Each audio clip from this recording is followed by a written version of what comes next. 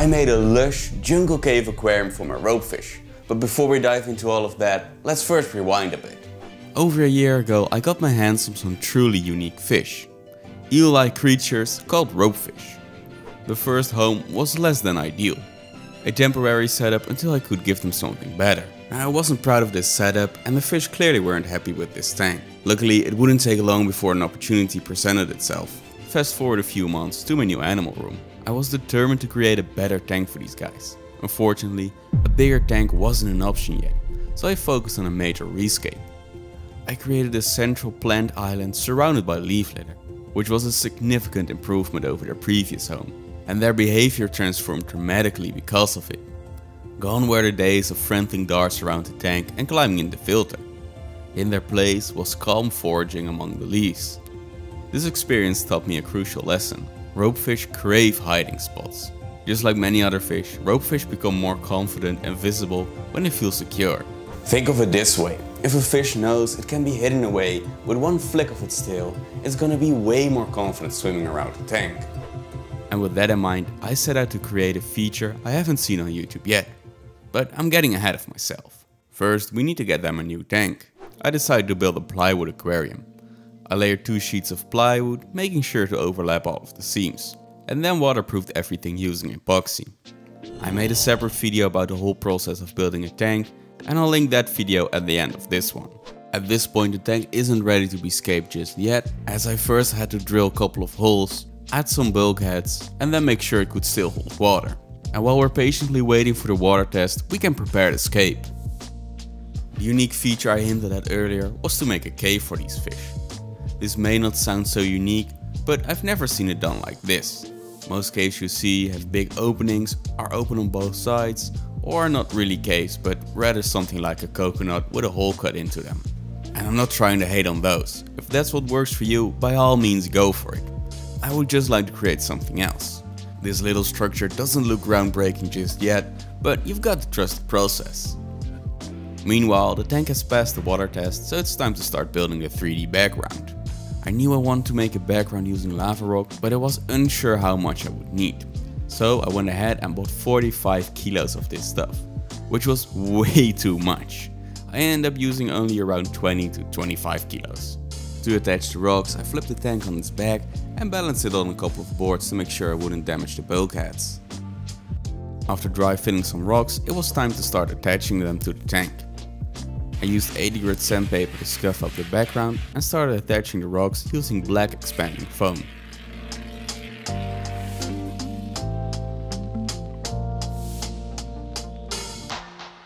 I also stuffed pieces of paper towel in the bulkheads to make sure they wouldn't get filled up by the foam. Once the background was completely covered with rocks and foam, I set it aside to dry. And while I waited for the foam to cure, I decided to get started making the filter's return piece. I was planning on just buying a piece, but the one I wanted wasn't available, so I decided to try and make one myself. I already had a very similar piece, but it needed to have a threaded end. So first I cut the elbow of an elbow hose connector and then wedged a piece of filter hose over top. I then cut another piece of filter hose and boiled this piece in water for about a minute. This softens it, allowing me to stretch it out a bit. And I could now add it around the other piece. I let it cool down and carefully rounded over the edges so I could add the final piece. And just like that, we made our own filter return piece.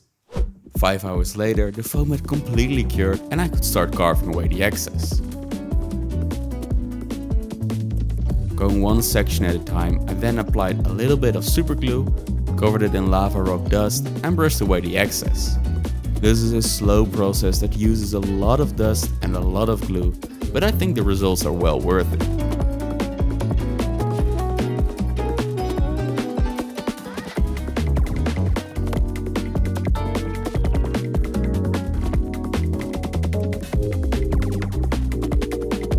I also added the filter's return and intake, and just like that, the background was done. But we're not only covering the background. I flipped the tank on its side and repeated the same process 2 more times.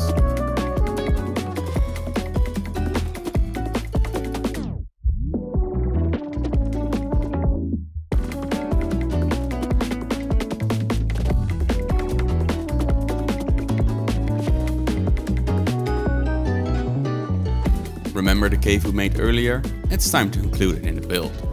I built a wall through the middle of the tank to elevate the substrate and hide the cave.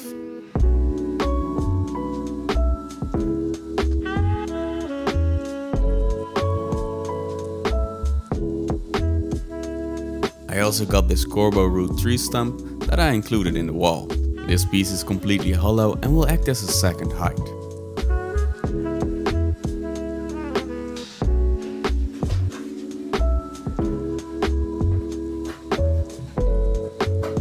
Once everything was secured in place, I also got myself this beautiful piece of black spider wood. I chose this piece for all its tiny little roots, which will help me add much needed detail to the hardscape. I chopped off all the individual roots off camera and started weaving them along the wall. And I'm trying to make it look like all the roots are part of the same stump on the left. I glued these to both the foam and the rocks, and at the same time applied dust over everything.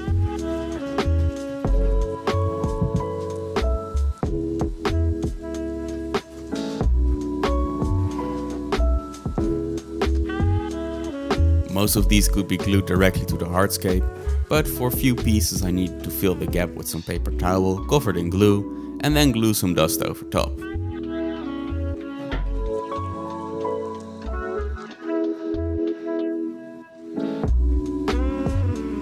I also used this technique to make the entrance to the cave less square.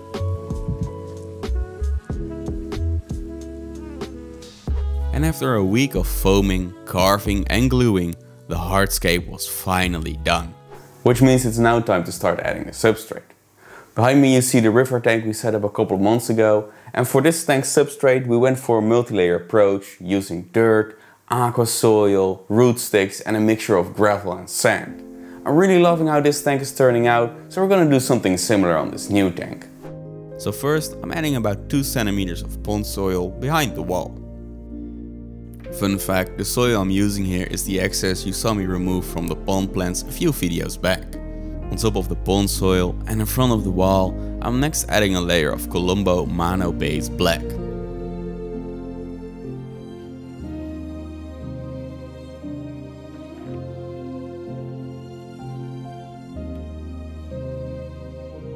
And then finalized everything with a layer of black gravel.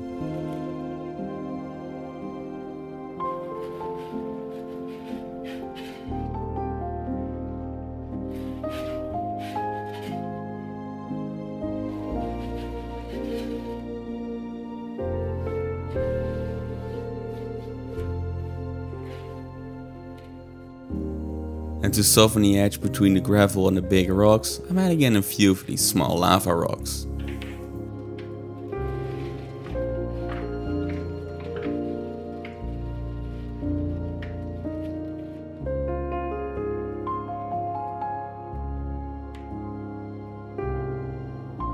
Before adding the plants, I wanted to do one final water test. This may seem redundant, but I'm glad I did, as it did in fact leak.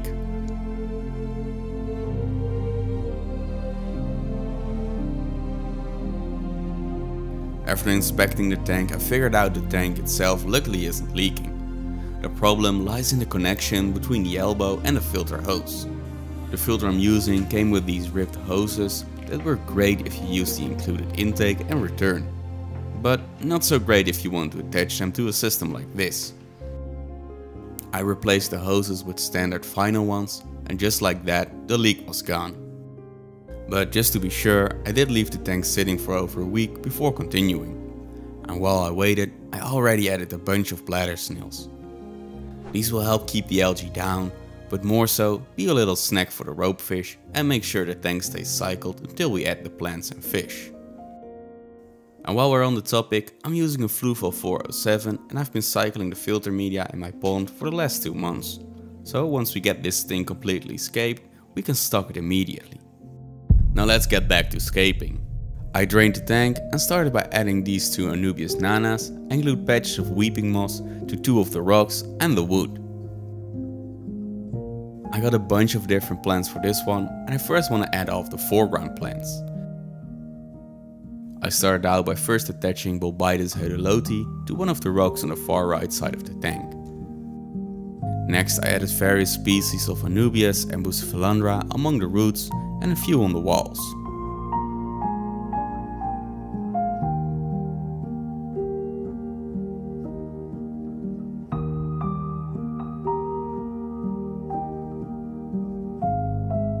Next I added a few Amazon swords behind the stump.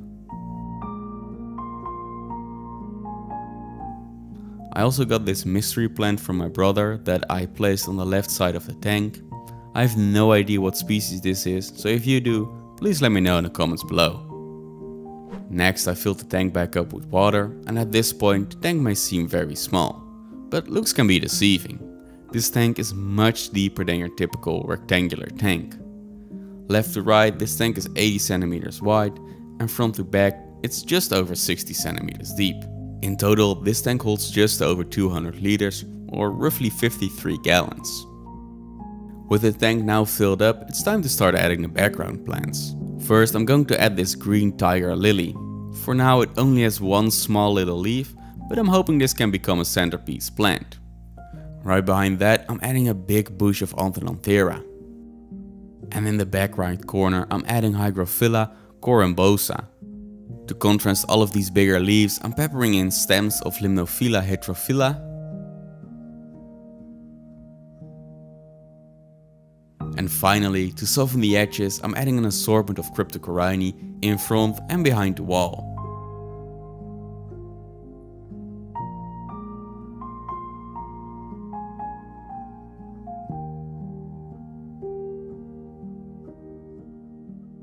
I just need to top the tank off and now we can add the fish.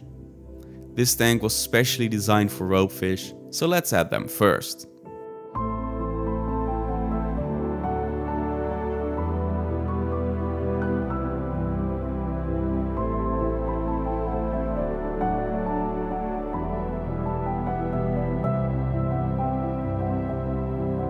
Next I'm adding a group of tiger barbs. And I know these fish are notorious bullies, but if you go with a big enough group, say 8 or more individuals, all the bullying will disappear.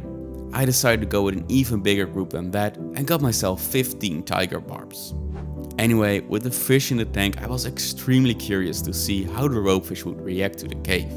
And I didn't have to wait very long. Only minutes after being added to the tank, the first ropefish went to inspect the cave. Slowly but surely he went all the way in there, disappearing in the darkness. A few minutes later he popped his head back out, inspecting his new territory. And this is exactly how I was hoping they would react with the cave. I'm also really enjoying the tiger barb ropefish combination, but I'm still missing something.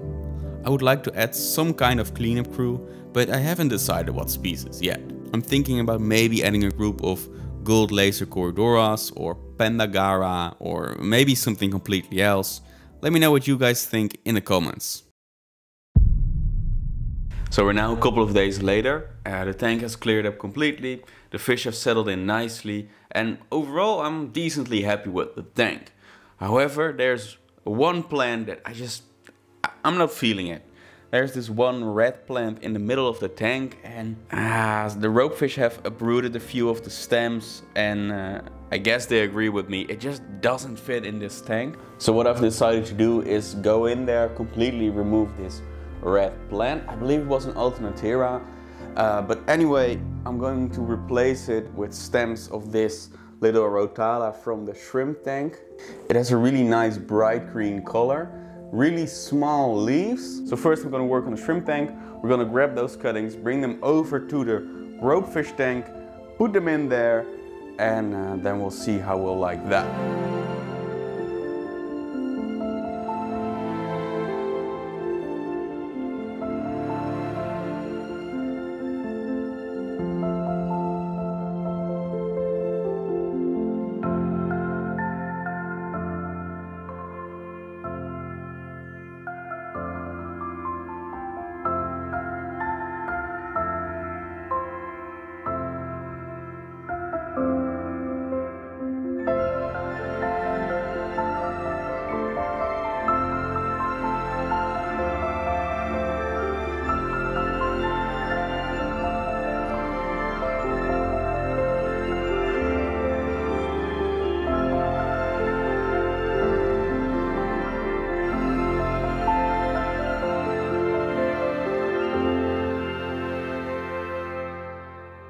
I absolutely love how this tank turned out and I can't wait to see it develop over time.